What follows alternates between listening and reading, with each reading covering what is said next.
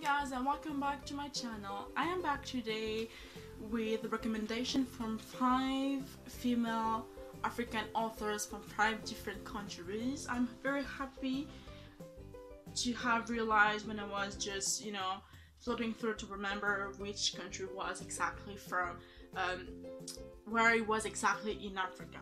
So far I have one non-fiction, which is a memoir, one historical fiction, one collection of short stories, and 2 novels. I'm very happy with the diversity, the format, I would say, and the voice are they're not similar. They're very different from one another, but they still have this one big theme, which is Africa and their new way of perceiving their country, their life, and their dreams. So the first book I'm going to talk to you about is Pettinah Gappah, an elegy for Easterly. This is a book from Zimbabwe, and I love this collection of short stories. There is 12 stories within this collection, and it is about broken dreams, family, tragic family history, and being a woman, marriage life, and the expectation versus reality, and just being young in this country now. I loved most of the story. They're very different from one another, although they had a clear theme, which made a kind of continuation, because sometimes it can be difficult in short stories. Either it seems to samey, either you don't see like what is linking them. In here it was perfect.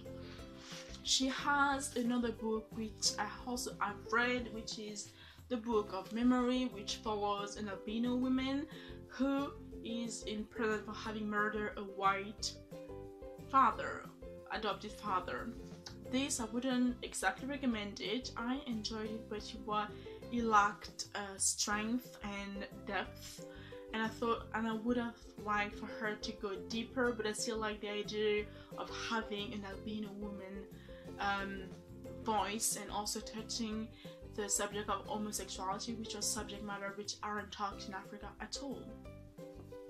Then the next book I'm going to recommend is a contemporary novel, and it's Behold the Dreamers by Imbolo and Mbue. This is a very recent read. I actually finished it last night, and this one comes from Cameroon.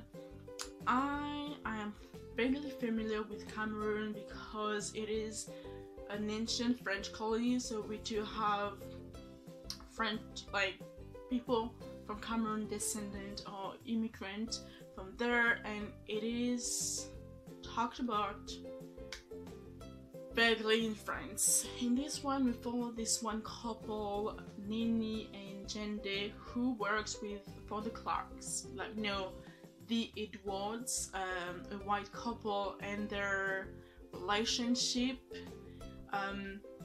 It is about marriage, broken dreams, and what you're willing to do to pay to live the perfect life and the one you dream for yourself and your family. It was very beautiful, simple, and straightforward, and I love it. Was quite fast-paced, but not too fast-paced, and I liked very much how we got to have different narrators, because I always enjoy that, and I also like that it was set in New York, because it seems that I've been reading lately books which are linked in some way to New York, so yeah. The other book I'm going to recommend is from an author from Nigeria. She's very well known. Of course, it's Chimamanda and Adichie, and the one I'm going to recommend is Americanah. This I read 2 years ago and absolutely adored it. Americanah is a name given to Nigerian people who go to America and then come back and tends to behave superior to the others. Not all of them, but some of them. So it's about what Nigerian things have to do now to succeed and come to America and being confronted with the reality It also talks about contemporary Nigeria and touches briefly about its history. It's also about Nigerian people going there and finding themselves black, which is something I never thought they were when they were in the country, because color there doesn't exist because most people are black. Well, I'm speaking in the area where most people are black, you know. Absolutely loved it. The writing is stunning, is gorgeous. Her description are it's perfect. I have read other books by her, a collection of short stories, as well as her non-fiction work, but this is the one that stood out the most for me.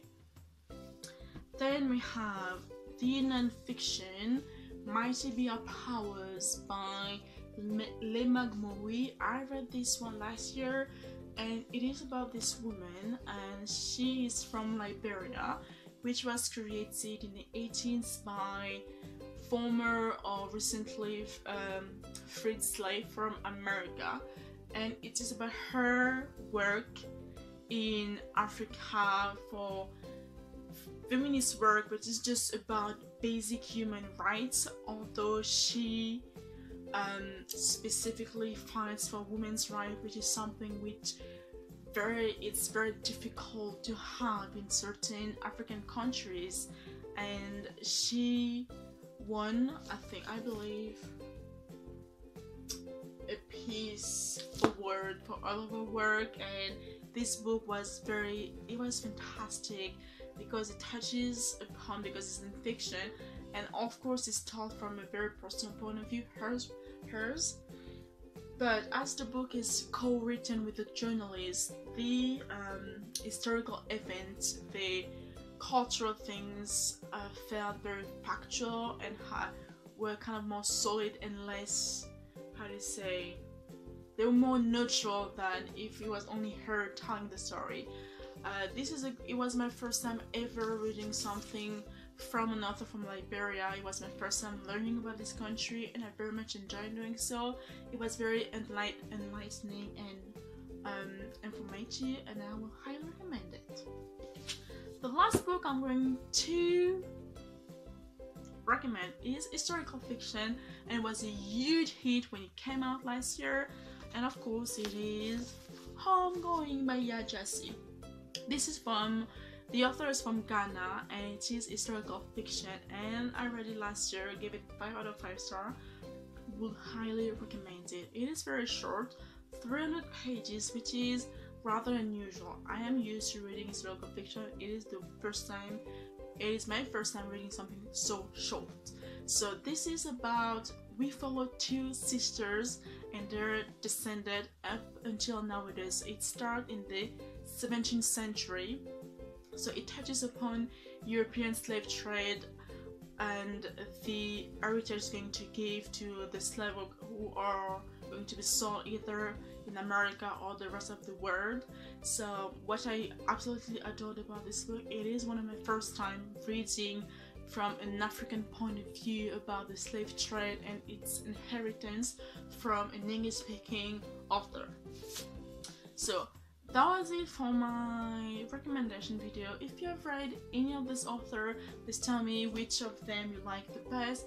If not, I will really like you to check them out, and if you have names, drop them down below please. Thank you very much for watching, and see you in another video.